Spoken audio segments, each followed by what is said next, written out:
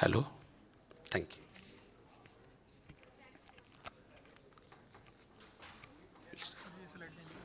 Slide is changing. My heartfelt thanks to Professor Dr. Vitull Gupta sir and ma'am for inviting me in this great scientific feast. And today my topic is basically acute febrile illness in emergency room ICU.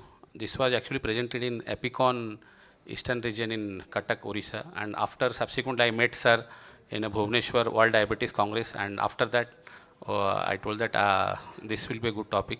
So without delaying, I think sessions are late, so I can start.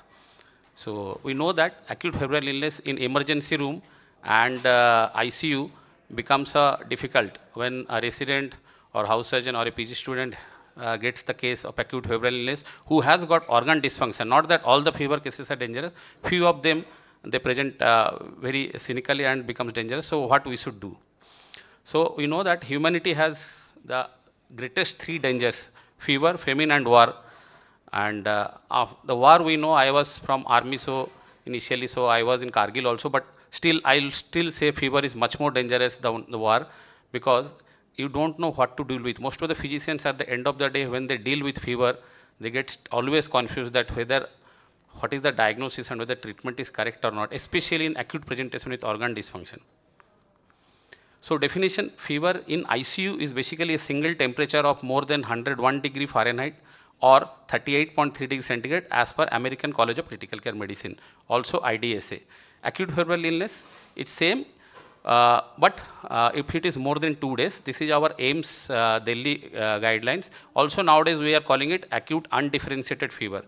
There has been a recent surge in the patients presenting to emergency department with acute febrile illness or AUFI and with multi-organ dysfunction syndrome. This has come in our 2016 Journal of Clinical Diagnosis. Epidemiology we'll be discussing little bit. That is basically pan-India. If you see dengue all over India, it is going very high. Earlier malaria was the main, but now malaria incidence is reducing and dengue is increasing. Other than that, scrub typhus, meningitis, malaria, pneumonia, leptospirosis. While preparing for this, I studied little bit about Punjab, when we saw that especially southern Punjab, which is this part of Punjab, has got much more Plasmodium vivax. Unfortunately, in Visakhapatnam, where I stay, Orissa, Visakhapatnam, Jharkhand, this part where I see a lot of patients, more of falciparum or malignant malaria we see, less of vivax. And even if we are getting nowadays vivax, most of the vivax malaria are very complicated vivax. Earlier we are not getting complicated vivax. Nowadays vivax has become very virulent and it behaves just like falciparum. That is another thing.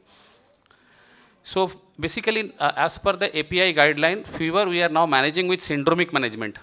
Undifferentiated fever, fever with rash or thrombocytopenia like dengue, and even sometimes chikungunya also. Fever with joint pain like chikungunya or sometimes dengue.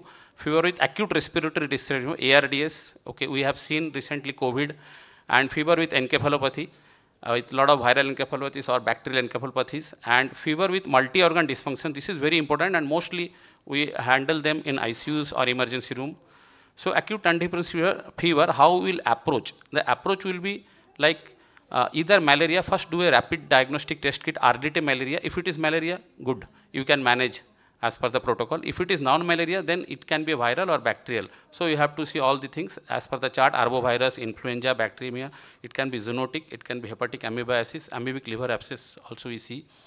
And what are the differential diagnosis? There is a long list DD of acute febrile illness. Like you have to divide like rash with shock, rash and conjunctivitis, and the diseases are there. Rash with diarrhea, rash with bully like Vibrio vulniferous gas gangrene. Gas gangrene is very common in army setup, especially bullet injuries, they get into gas gangrene. And similarly, catheter related infection like patients who are on CV catheter, dialysis catheter or pacemaker, they get a lot of time. So this chart you should just see. And fever with ARDS with tropical disease, leptospira very common, especially in the bigger urban cities like Bombay. I was there, lot of leptospira happens after monsoon. Okay, you know that it's basically rat is the transmitting zoonotic this thing. And they have two phases, 4th to 6th phase. You will have first a milder phase, then there will be a gap, then patient will come with acute liver failure or acute kidney injuries. So, and many of them die, almost 51% death rate in the leptospirosis, and they require a lot of time mechanical ventilation. Malaria, we know that falciparum malaria, it can cause dyspnea. Within hours, patient can get into ARDS very fast with all the complications of malaria like blackwater fever, acute kidney injuries, acute liver injuries. Scrub typhus, nowadays lot of scrub typhus we are seeing in both Andhra, Orissa, okay. And earlier it was most of a military disease, sub-Himalayan, most of the army troops, they used to get scrub typhus. Now it has gone into pan-India, Bangalore also a lot of cases. Okay, so it can cause all sorts of organ dysfunction like myocarditis, encephalitis, and you know that doxycycline is a drug of choice, excellent drug, works nicely. And enteric fever, nowadays also we get complicated enteric fever, especially in Delhi region, the travelers from Delhi, drug resistant this thing. And dengue fever, we get headache, rash, myalgia, arthralgia, and retroorbital pain.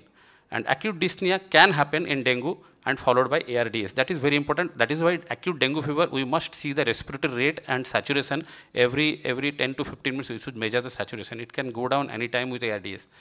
So this is the fever with encephalopathy approach. This is a basically Journal of Physicians of India, JAPI journal, and this is the guideline which is basically there. You can see it. And this I do very commonly. Many times we don't get a CT scan before doing lumbar puncture. So if you have an ultrasound, we use extensively ultrasound and echo in our ICU. Okay, so what we do, suppose we don't have a CT and we have to go for a lumbar puncture and we suspect that there may be a rise in ICT, intracranial tension. So what you do, just put your probe on the eyeball and you can see as clearly the diagram.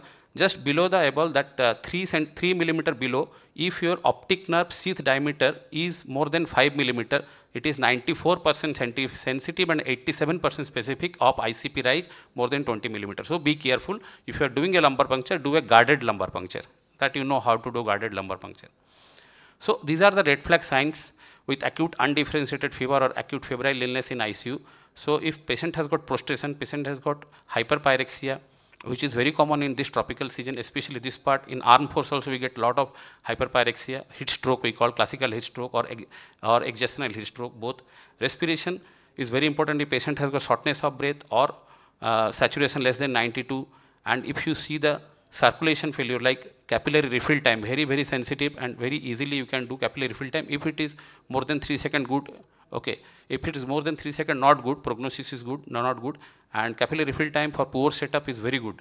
And neurological altered mental status, abdominal pain, if any dengue patient with abdominal pain is definitely a dangerous sign, we should admit that case.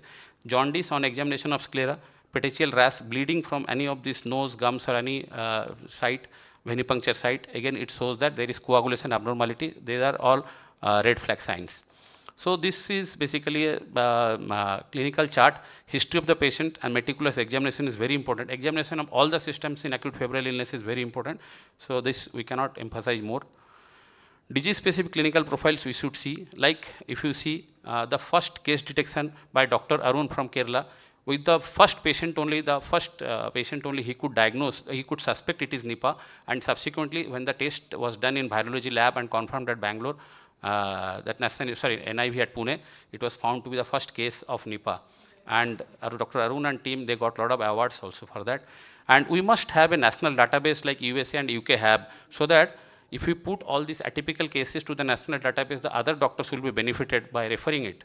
So, and we must use point of contact test. This recently I was presenting in South Zone MAPICON, like here. Last week it was South Zone MAPICON in our Vizag, comprising of all South states. And there I presented the point of contact test in fever, that is newer biological markers for diagnosis and prognosis in acute febrile illness. That was my talk there. So here I must emphasize that point of contact tests are very good, especially when the physician is alone in a small setup where you don't have much backup. Then point of contact test along with this rapid diagnostic tests are very important, which are PCR based, which are now made in India. I will show you.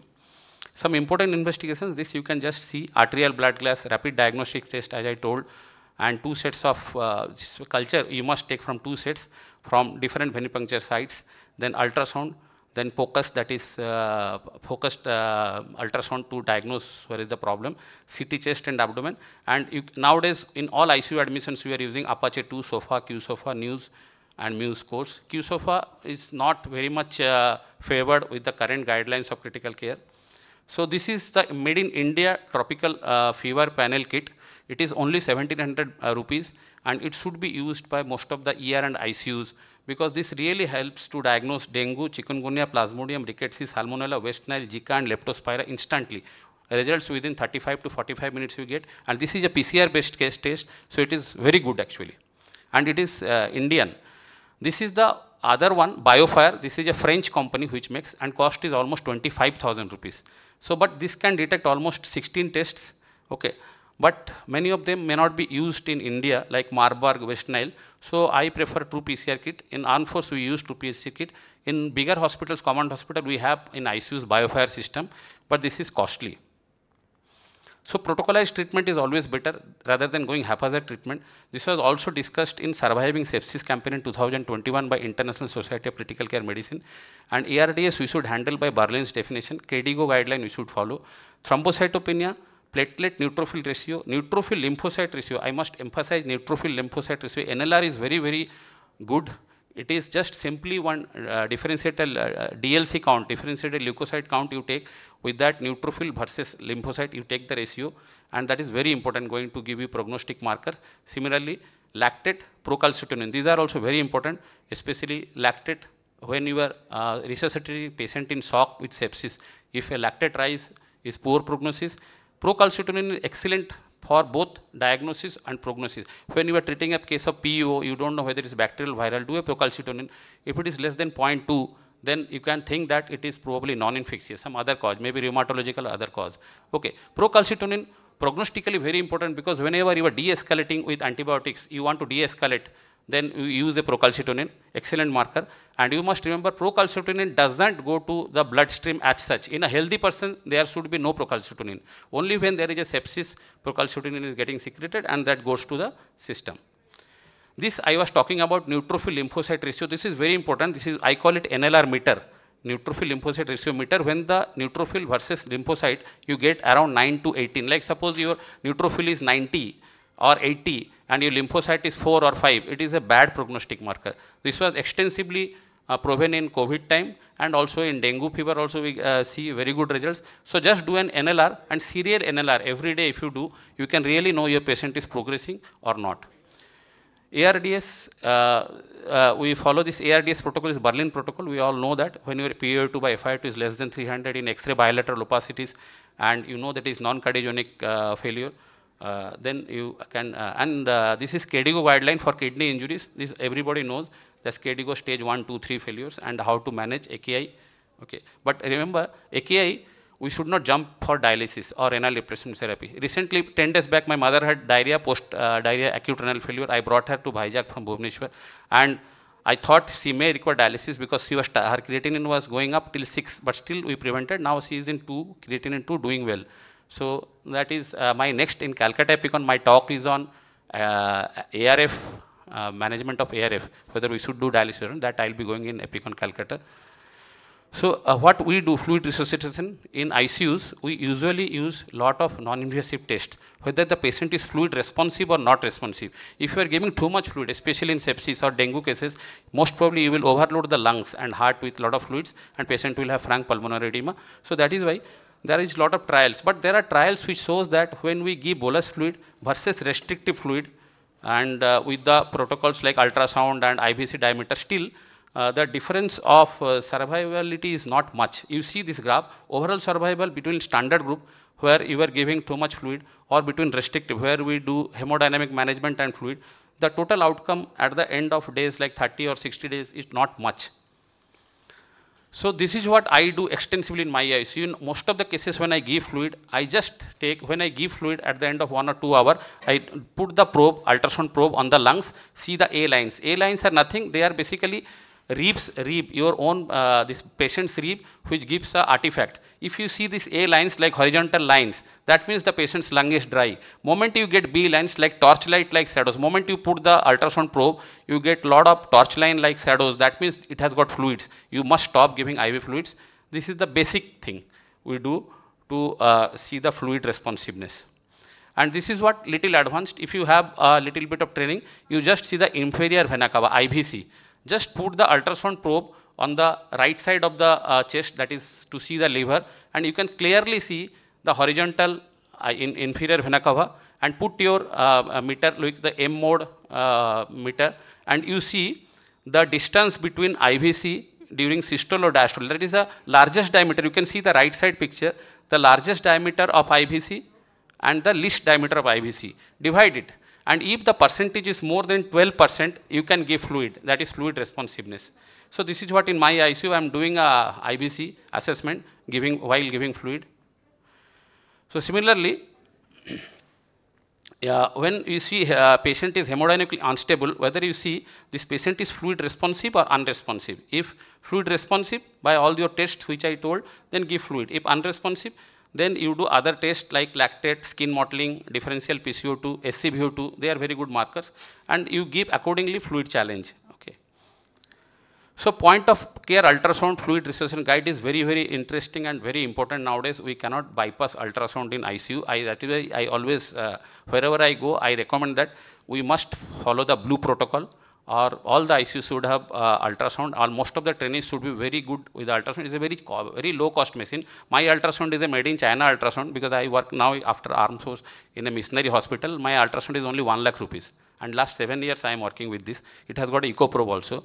And even DVT also with a flat probe we can rule out. So it is very important. So this is just, I have already discussed A line and B line, IVC parameters. So these are all important. So initial resuscitative therapy is the cornerstone. Initially we must give IV fluid. Saline is still best. If you get balanced crystalloid, then it is good, but most of the ICUs we are using salines. Then empirical antibiotic, there are many confusions. Many old professors, they say that don't use antibiotic unless you are very sure.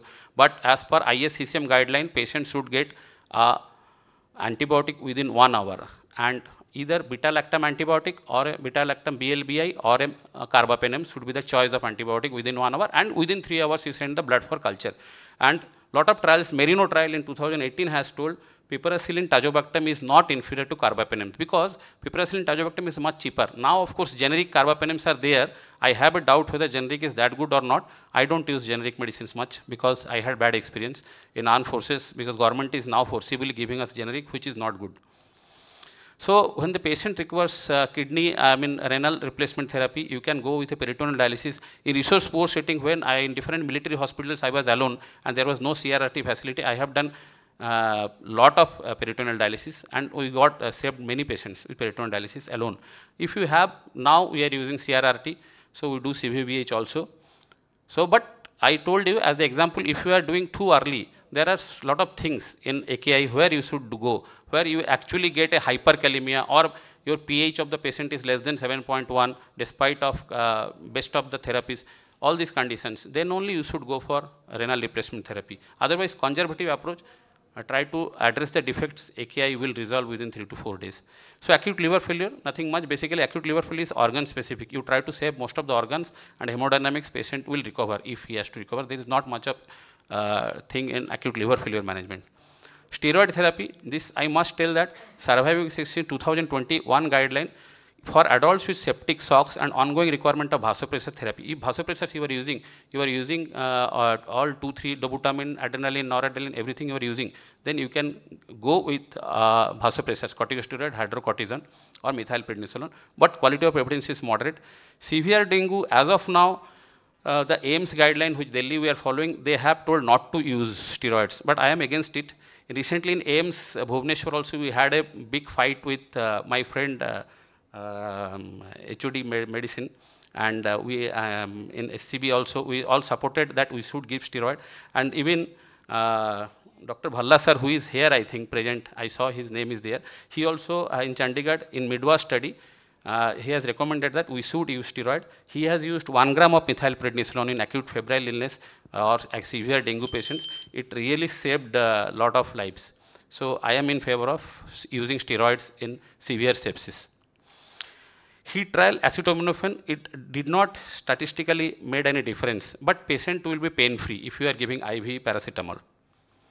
So management per, this is my favorite. This actually came from Journal of Physician of India, JAPI. They have published a book on acute febrile illness. Muruganathan sir, Professor Muruganathan sir has actually authored that. And here doxycycline is a very good drug in acute undifferentiated fever, the first line. Actually, I also use, because doxycycline covers most of the viruses also, bacteria, and many of the things it is drug of choice, like scrub typhus. And in falciparum malaria, along with falcigo, you have to use doxycycline. As per recommendation, you have to use 2 drugs, because falciparum has got a lot of resistance, especially complicated Vivox also. When you are using IV falcigo, you must use doxy also along with that. So this is a case study, acute reversible heart failure. I got a case of acute reversible heart failure because of acute mitral regurgitation due to acute scrub. Patient suddenly desaturated. When I did the NICO bedside, severe MR was there. And we started with steroid, Difidox, that is doxycycline. And this case was presented in Asia Pacific Intensive Care, Singapore. And ISCCM also I presented this case in ISCCM 2020. And in SITSCON also. So there are some questions, because PG students are not much, so there is no point. So Susugamosi triangle is this triangle where the Susugamosi, that is scrub typhus, is very much dominant. And well-Felix test, these are all basically MCQs, not required. So this I wanted to show. This I had a quiz question also on this, that lychee fruit in UP and Bihar. This they call in Bihar and UP chamki fever. So this is a encephalopathy ward, acute encephalopathy ward, you can see. So there was, till now it is a, actually nobody knows.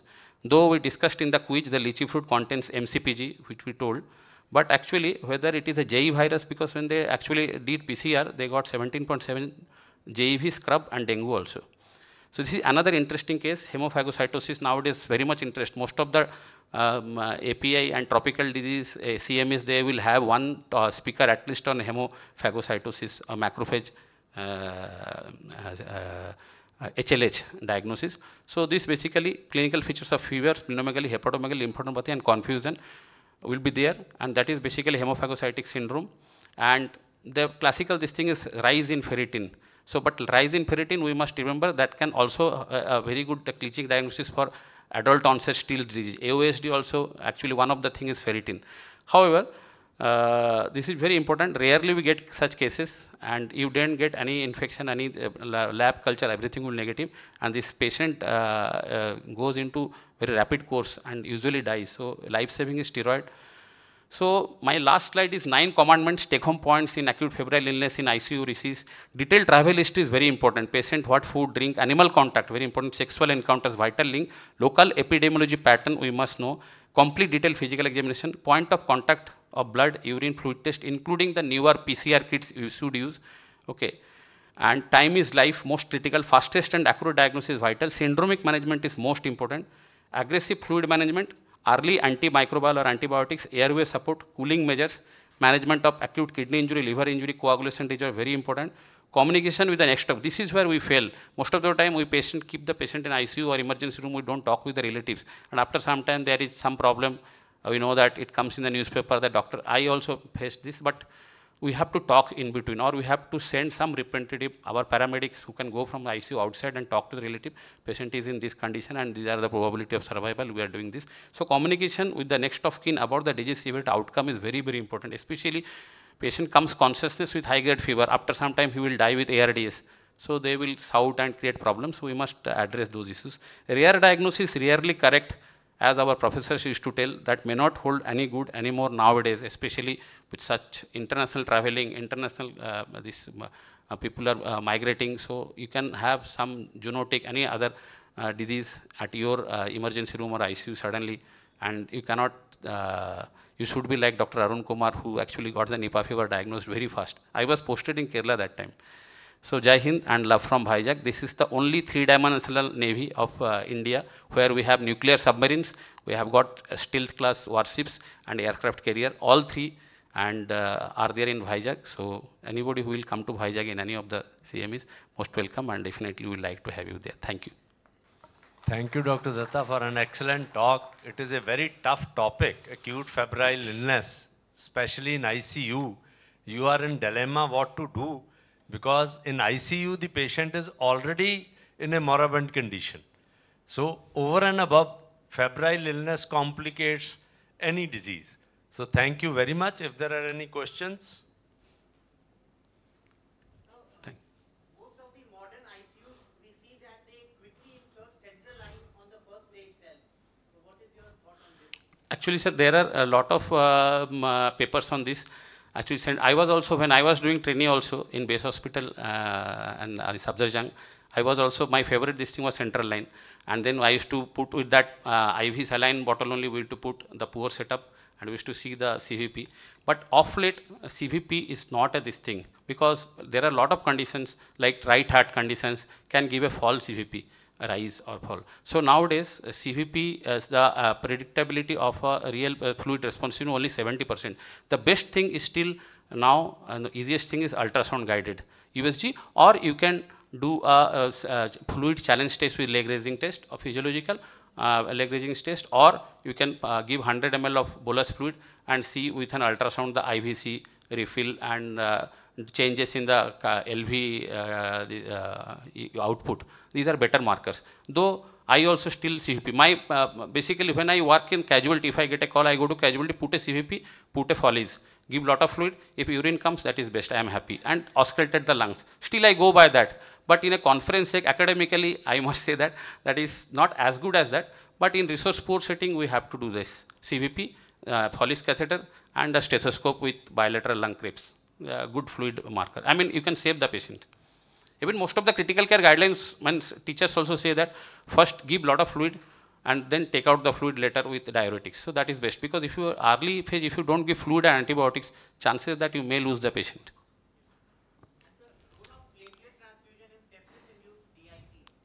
Yeah, actually role of platelets in DIC is very less actually. Now the current recommendation is almost gone. I am also nowadays, I used to give, now I am after all this conference, attending ISCCM guidelines and all, I have almost left now giving platelet. Even less than 10,000 I am not transfusing, because it increases more antibody mediated killing of the platelets. So I don't give platelets anymore unless patient has got, even if dengue we get lot of cases every day. That is our bread and butter of most of our hospitals in Andhra.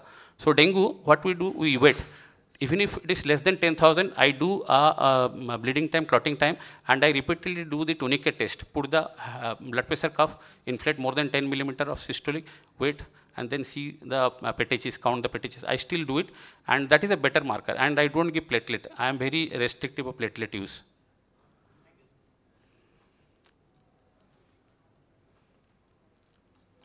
Thank you, sir.